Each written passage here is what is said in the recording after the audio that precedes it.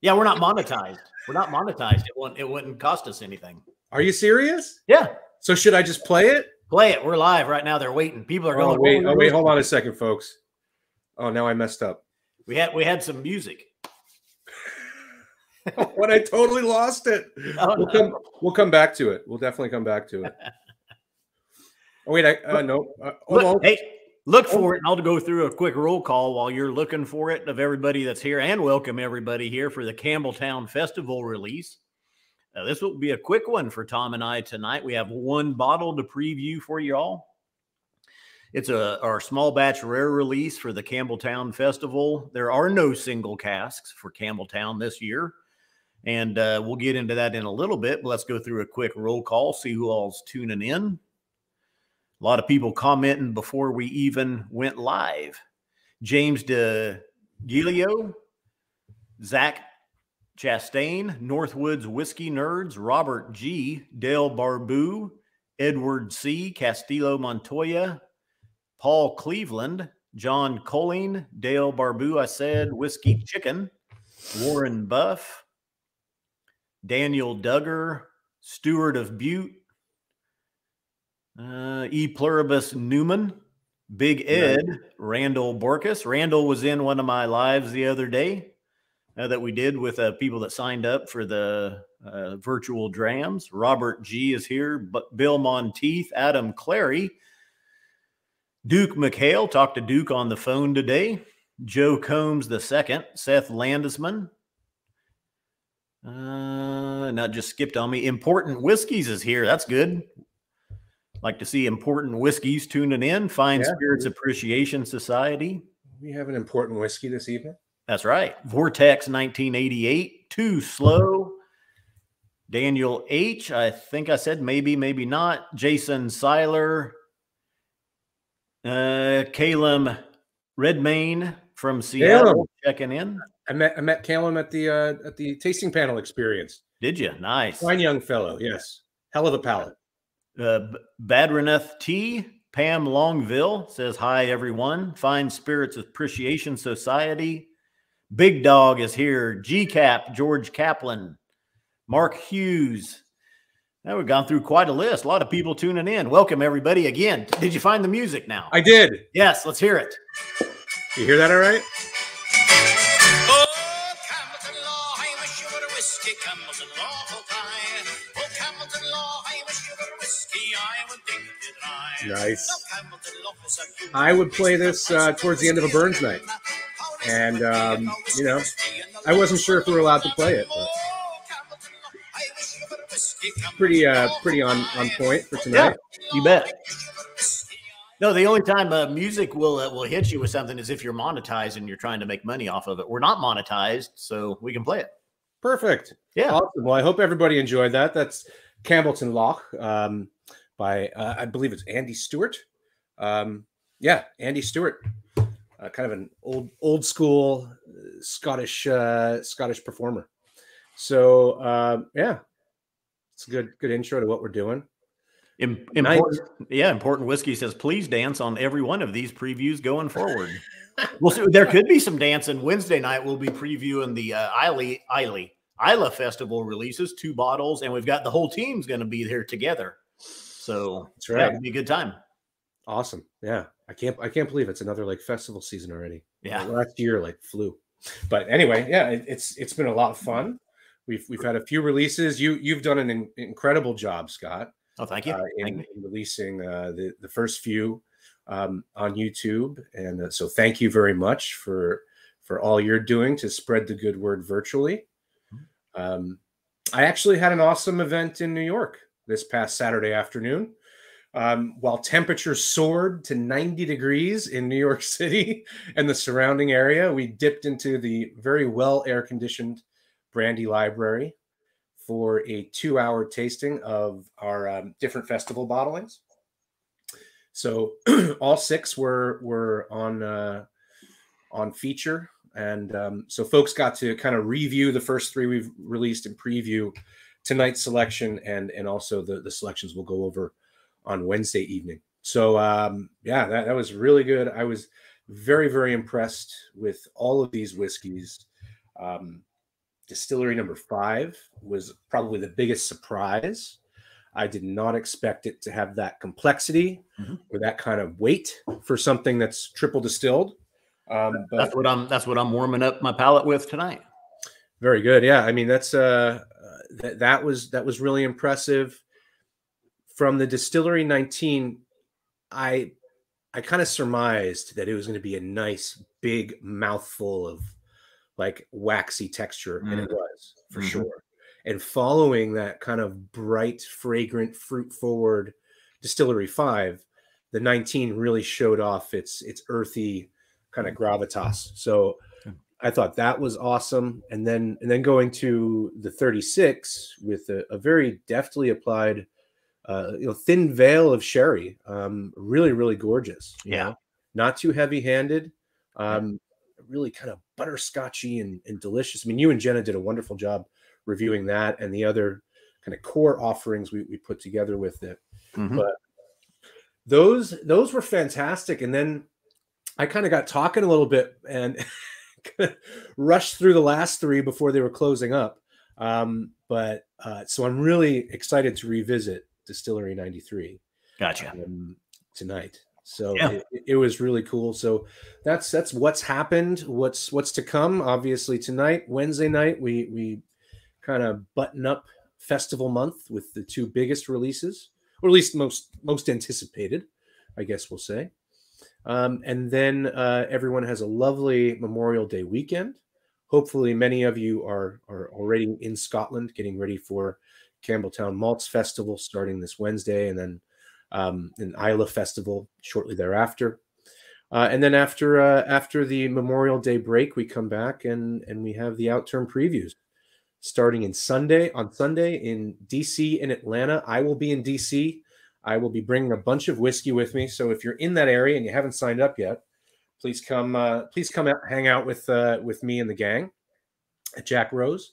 And then in on Monday we'll be in like 5 different cities, I think, around the country. I'll be in New York. Jenna will be in where will Jenna be?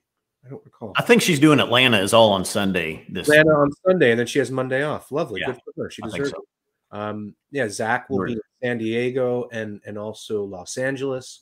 We'll have Brian McCoy in Seattle, and I'll be in New York. So so for those of you who have not signed up yet and are available, come join us. It'll be a lot of fun.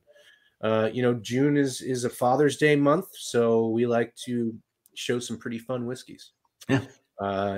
So Warren Buff's already asking, any chance the SMWS makes this a limit one bottle so that more of us get a shot at it?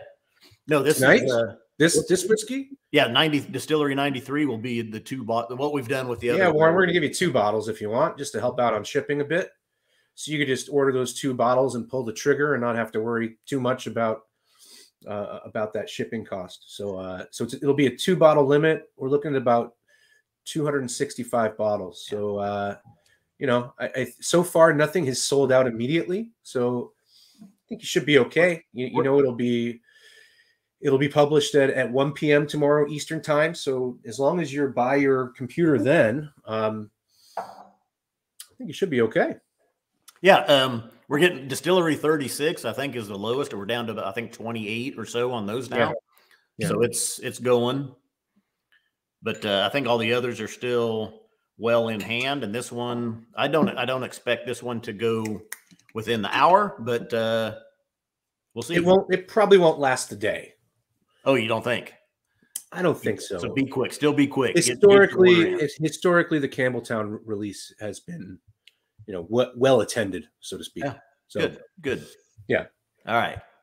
So here we go. If you don't know, and I think a lot of people know, they've been cheating and reading ahead through the UK website, who already put out and have previewed all of their whiskeys already. And of course, ours are mirroring the UK releases, but this is 8-year-old Distillery 93 rare release.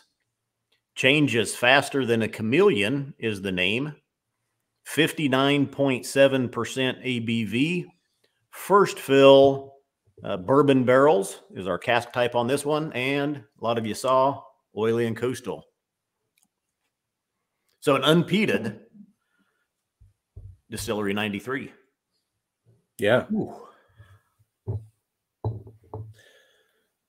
And a nice oily and coastal nose. So, sea time, maritime, lemongrass, vanillas. Oh, that lemongrass is really sticking. It's very fresh. Ooh, man. Yeah. Yep. I mean, that's oily and coastal, man. I mean, that's awesome. And no peat at all. But wow, just fresh seaside, brininess, salinity, and very bright. Very, very bright. Yeah, it is. Yeah, surprisingly.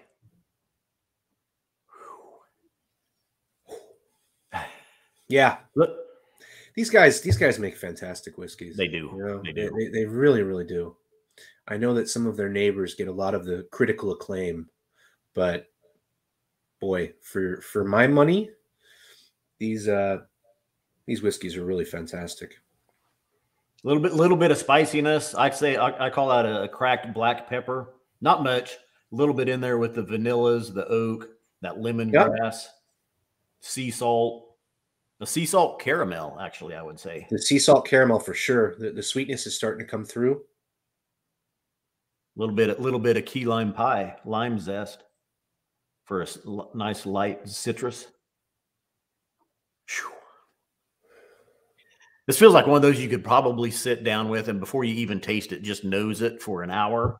And just that's kind of where the tasting panel was coming from with the title. It's definitely giving you these different experiences with each approach. Yeah. Changes faster than a chameleon.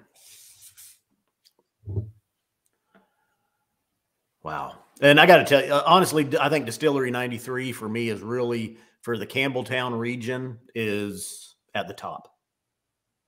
You can almost smell the texture on it. You kind of smell that weight, Oh.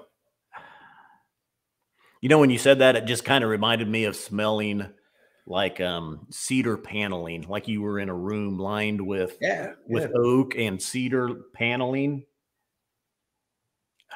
Wow, you're spot on, Scott.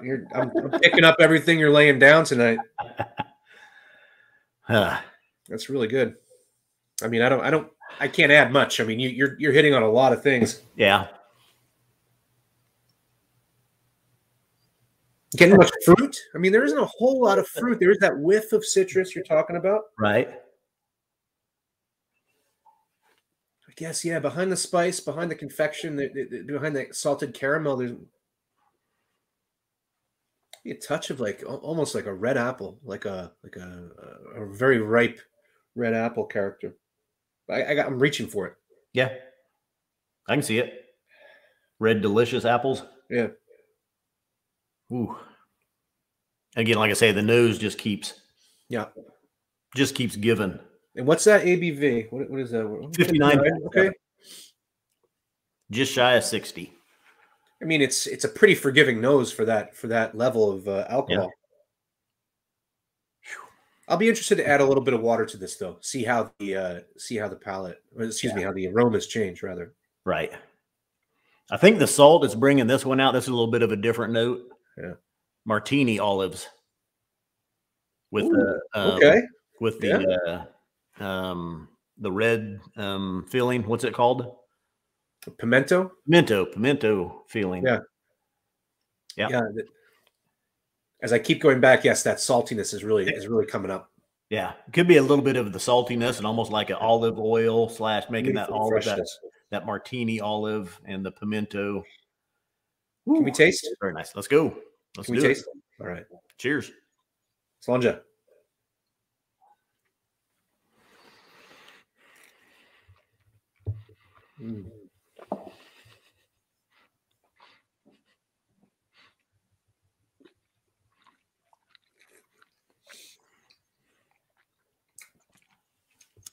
Woo. Ooh, she's spicy at first, huh? Wow. Spicy vanilla custard, oaks, Nice. Well, I see that Bill Monteith says it's interesting we're not getting any sweet notes. No, we are getting some on the nose. We're lighter, sweeter, citrus. Got some lime in there. Oh no, there's plenty. Yeah, you touched on it earlier with the vanilla, kind of a vanilla custard. Yeah. Yeah, it's definitely there. And then that caramel, that salted caramel. Yes, it's salted, but it still has that core of kind of caramel sweetness to it on the nose.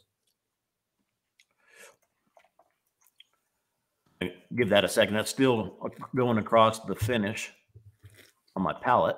And get a second sip of that one in. A little bit of a floral note. Some you're standing by the ocean in a field of flowers, getting all that maritime sea air saltiness. Yep, a bit of cereal on the mid palate, like a fairly malty hit. Almost a bit of like brittle, like a nutty brittle. And chili. I mean, I'm getting more kind of chili spice on the finish than a black pepper. The pepper on the nose, I got quite a bit. On the palate, it's a bit more, almost like a cooling, like kind of Sichuan. I mean, yeah, a very light. I can see that. You know, a light expression of that. I mean, it's not as intense as a Sichuan pepper. Yeah, I can see that though. Definitely chili spice and stuff, especially on the tail end of it. And even after I swallow it, still sitting there burning a little bit. Not the alcohol, but that Szechuan chili pepper spice. Yeah. Right back of the palate and down the throat. Yeah, it's almost a bit of numbing there, you know? It's a very cooling kind of spice, yeah. William Buchanan, how does it compare with 3 a.m. Doner Kebab? And I never had that one. So I 93124, I believe. And I'm sorry to say that I haven't had it either. So that was something that got lost in the annals of a rework. It should have been released in 2019. It was released in 2021, and so few bottles of it came over that we didn't take any for ourselves. So perhaps if another member out there has had the Doner Kebab, maybe you could enlighten us. But yes, believe it or not, we don't taste every single thing that comes through. Right. Quite a few of them, but not everything. So Bill Monteith is asking, he's down in Oklahoma City. Is there any chance of me pushing for a Midwest tasting event for those of us in Middle America? I hope to graduate up to that. It's something to work on. Still settling into my role and getting the YouTube thing going.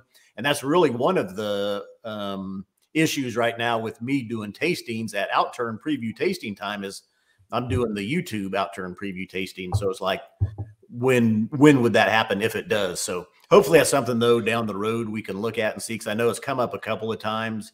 I've had a member in Dallas and Houston both ask kind of the same question. So I'd say hopefully in the future that's something we can definitely take a look at. Yeah, I hope so. I hope so for sure. Yeah. You know, there are some obstacles there, but yeah, certainly not impossible. So, all right, I added a drop of water to mine. Haven't tasted it yet. I'm going to go in here. I'm actually going to fortify my supply here before I add my drops.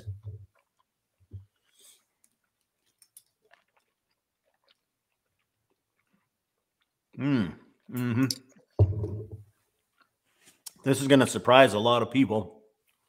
Water is helping this one. I'm getting more lemongrass, lemon custard, lemon pie filling, bringing out more of the citrus notes overall, a little bit of pear, some of your apples that you were getting before. It is accentuating the fruity characteristics of it. I'm not quite so citrus oriented as you are, but yeah, I mean, I see a lot of that. The lemongrass really pops. Yeah, that's a very fragrant, very very pronounced part of this. Let's see. profile. Jason Maschendrum is tuning in. What's going on, Jason? The KLG223 is Kim Michael. She was at your tasting. She commented earlier. Kim, yeah, sure. Yeah. It was great to meet her. Yeah.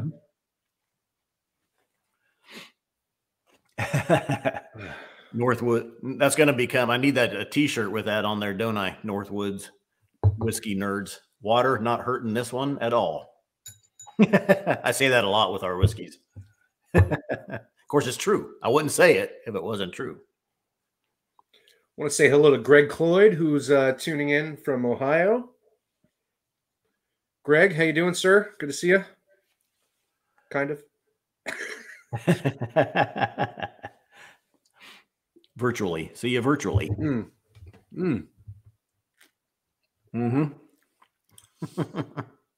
Oh, yeah. That really sweetens it up, doesn't it? Jeez. Yeah. Really, all those fruits, I think, are expanding themselves now. Yeah. Really able to reach out there and grab you. Still nice saltiness, nice oak. Still that maritime feel is there. Just more citrus. Yeah.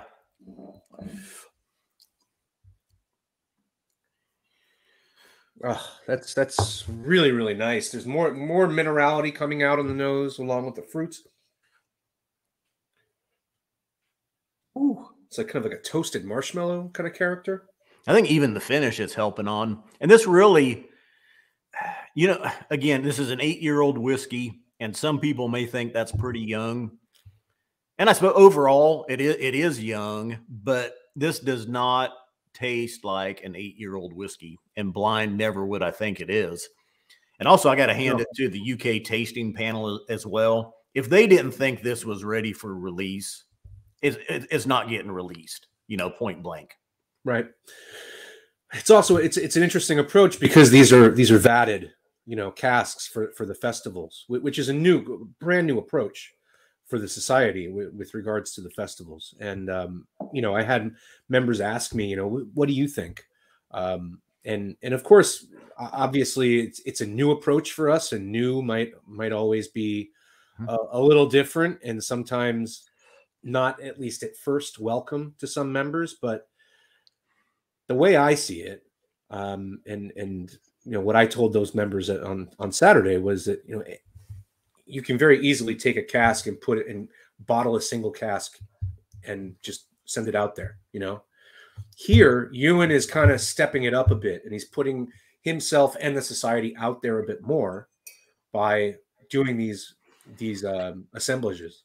Because you know, you're taking several casks, and you have this idea in mind as to what you want this expression to taste like, but, you know, can you deliver it? And I think he's delivered every single one of these really beautifully. So there's a bit more artistry involved in blending these casks together for a global appeal. And that's the other really cool thing about it, is everybody around the world is drinking this same exact whiskey, you know? Right. It's not like it's not like the US got one cask and the UK got another, and Australia got a different one. We're all drinking this same liquid, and hopefully eventually we'll have a global tasting of some sort. I mean, it might mean some of us are sipping whiskey at 6 a.m., but worse things have happened to your work week, you know? Yeah. Not that there's anything wrong with that. Yeah. And you know, and the response I got from a lot of members was very, very positive. You know, at least they didn't tell me anything negative about it. So that's great. Yeah, it's great to hear. No, and I've talked to several members on the phone about it, and nobody's had a bad word to say about it at all. Everybody's appreciated it and really liked that fact. Yeah. And the fact that, you know, we're not going to run out in 30 minutes, you know. Yeah. That takes a little bit of pressure off everybody. So that's nice too. You have this question. What do we have? Any word on when we can expect results from the tasting panel experience? I mean, I know the results. Am I going to tell you what they are? Not quite yet. You're not going to see those casks until probably October, November, December of this year. So ask me again in September, and I might tell you. So here's what you do, Tom. You keep your finger on the mute button, and then you go like this. You go, oh, yeah, exactly. So what's going to happen is. Very good. Yeah. And then you go, hopefully that came across. That was amazing. Now, did you actually keep speaking, or you just, because you're a professional? It was very weird. I found myself like not speaking, but like kind of whispering and like, yeah, all right. It's different. Well, I mean, I do know, I think that recalling how Seattle, where Callum is based, voted, I think they're going to be very happy with the results. So, yeah, I'll leave it at that. Those are months away. Right now, we're in festival season, so we'll focus on these guys. But. And Kim commented at the tasting, she got a distinct funk on this one. I'm not getting a funk.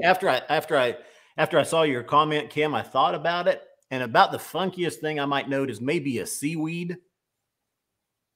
Once I got to searching what would be funky in here, maybe there's a little bit of a seaweed note, not real prevalent.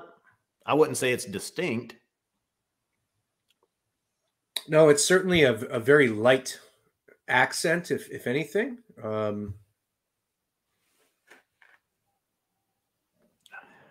Yeah, I don't know. It's hard to find something really super funky. And I mean, some of the distillate coming out of this distillery can be very funky, but these are, I think, fairly fresh, albeit savory and very kind of maritime oriented. They're seaweed, maybe, yeah, maybe, something like that. At least vegetation very close to the ocean, if not from the ocean. That kind of benefits from that salinity. Well, I put in a second round of water here. It was too much. I definitely like this neat and/or with. I did prefer it with one round of water or one drop of water compared to neat. But 2 drops brought it down a little bit too far for me. It could just be where I got it, but definitely a lot more after water did help it though. I think it brought out a lot more of that citrus and stuff right off the bat. And it was still there. I think it helped the finish, helped the palate overall. Yeah. Woo. Delicious stuff. Yeah. Very nice. Not a bad release at all. Yeah, for sure. For sure. So yeah, I think it's always fun to see oily and coastal whiskeys that are unpeated.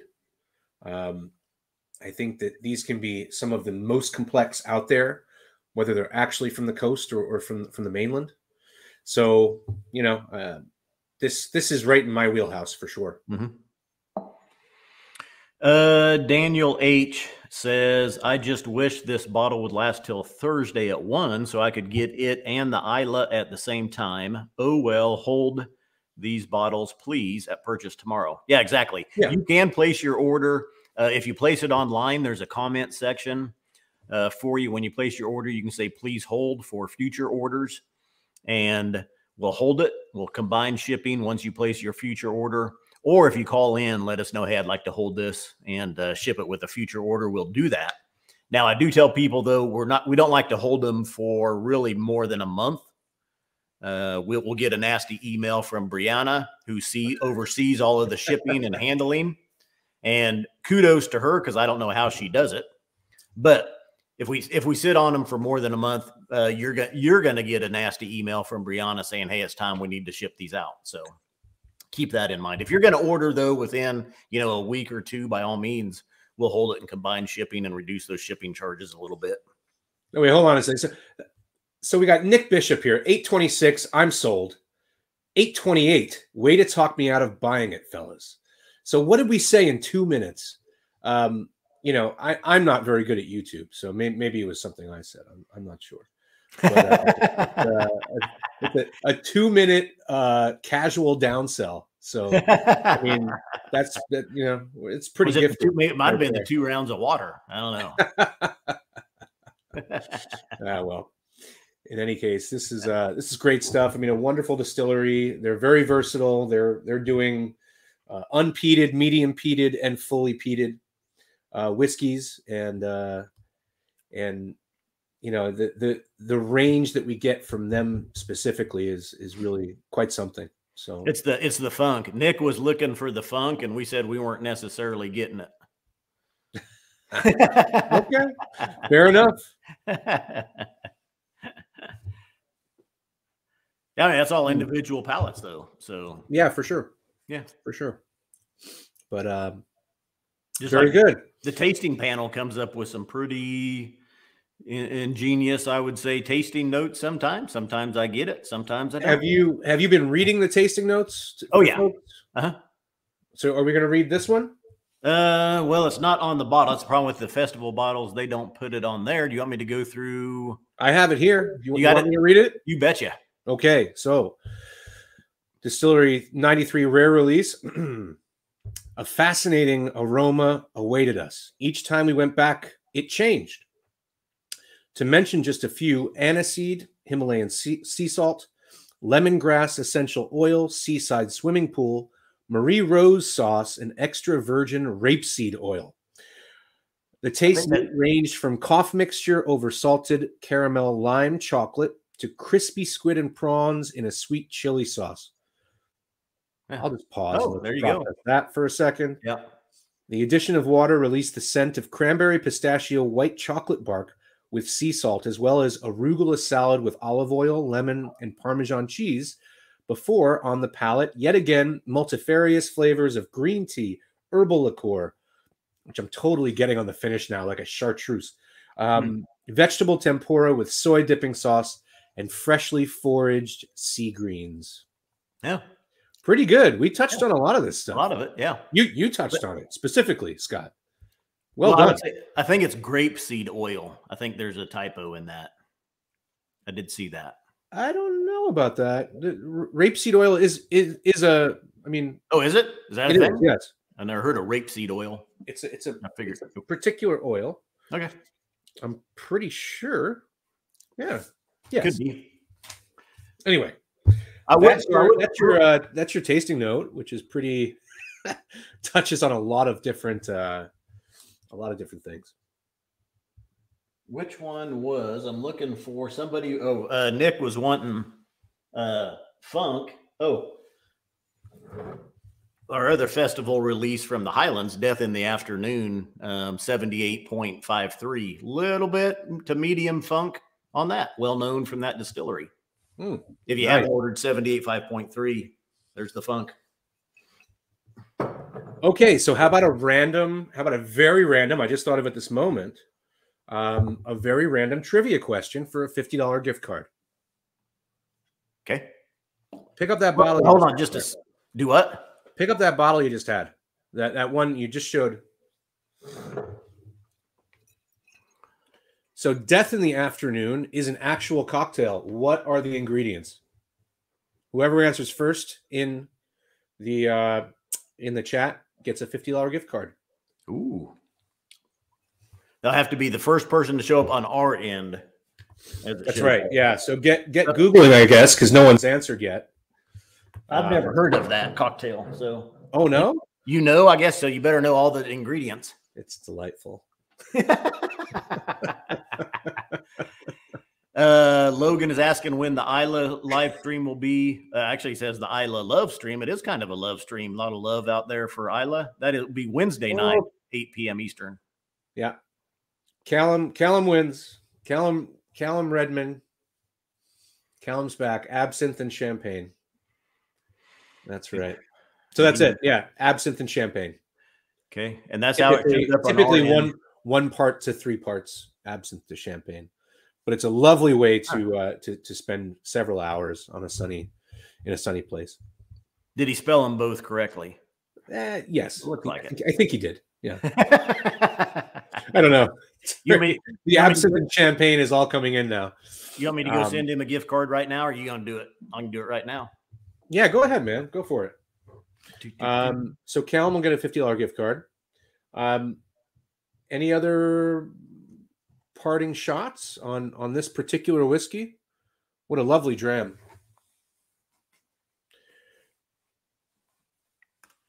All right. Well, we could do it just after. I mean, no big deal. Almost done. I'm putting Campbelltown live stream. There we go. All right. So Zach, yes, there is some death in the afternoon left. I believe there are at least 30 bottles or so. Greg Cloyd, peyote, absinthe, and champagne. That's a different tasting altogether. Total releases tomorrow is one. Just one singular release, the whiskey that we're trying right now. They'll be released at 1 p.m. Eastern time. Yeah. Scott, what else? What else? What do you want? What do you need, man? Nothing. I've somehow had like 4 drams of this lovely little whiskey, even though you only sent me like a 2-ounce sample. Somehow it just, I just realized that, but if you hosted the tasting, you must have your own bottle on the home or somewhere. I don't. We had very thirsty attendees. Oh no. And they drained everything. You know what I also opened at World Whiskey Day, because it was World Whiskey Day, was an archive bottling. So I actually don't have the bottle with me. It's still at my apartment where it might stay. If everyone recalls, Scott and I actually did a distillery dive tasting from Distillery 80, and we tried, I believe, 80.262728. So those 3 casks, all from Distillery 80. We'll just say it. It's Glen Spey Distillery. One that you very rarely see over here.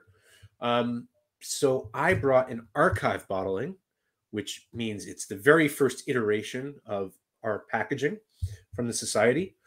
And this was cask 80.3.